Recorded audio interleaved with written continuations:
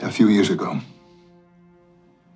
I placed little stock in legends, myths, or things that go bump in the night.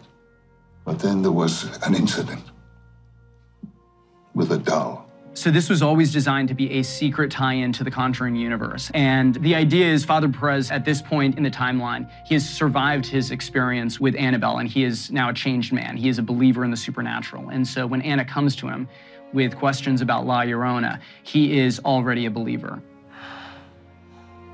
Yeah.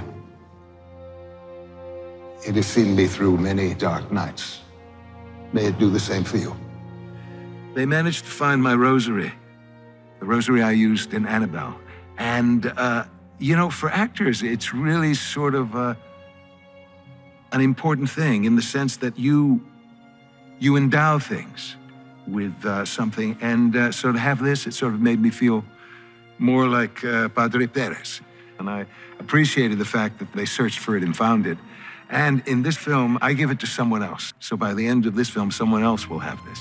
And so it was great. It was like stepping into an evolving world.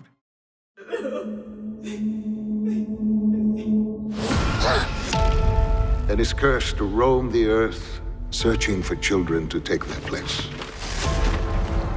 Children are told to behave. Listen to their elders. Or La Llorona will come. 資料館シリーズのジェームズ・ワンが仕掛ける絶叫型サバイバル。